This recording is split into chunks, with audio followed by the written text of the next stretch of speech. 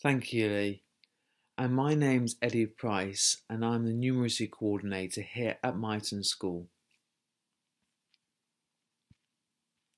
Now, I would like to talk to you about what we do here at Myton. And I would like to go through 6 points to emphasise what we actually do here. The first one, numeracy in maths.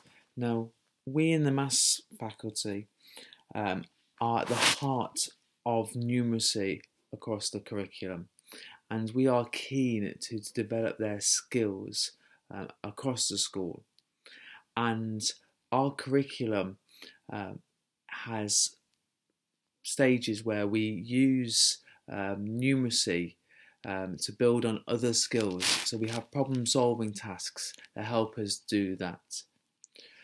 We also have, and in my second point, numeracy leaders that are students who have a positive impact on numeracy, and they help out across the curriculum and support other students with specific numeracy skills to help certain tasks in a variety of subjects.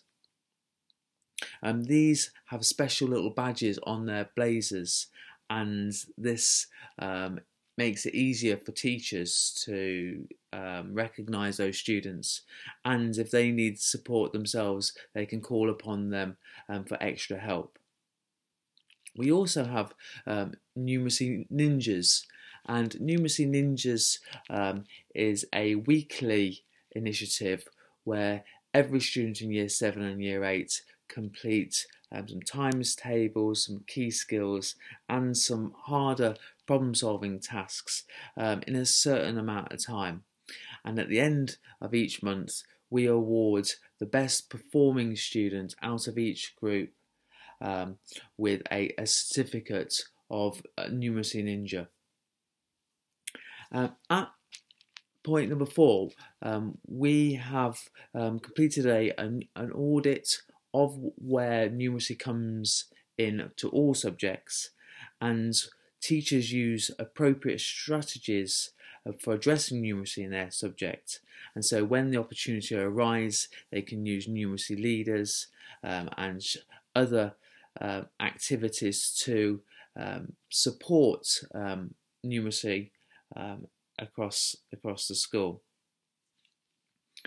There are a few websites that I just wanted to mention. The Form Time Ideas is a really good one to develop numeracy with other skills.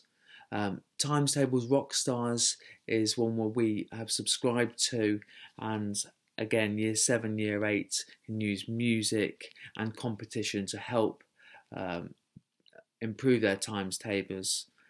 And one of my particular favourite ones is Corbett Maths, and Corbett Maths is something you can go onto their website and download some resources for that day and complete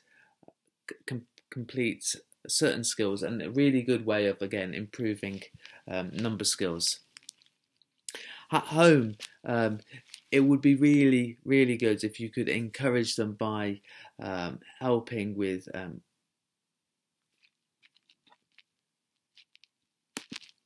at home, you can encourage students by helping out with cooking, weighing things, looking at different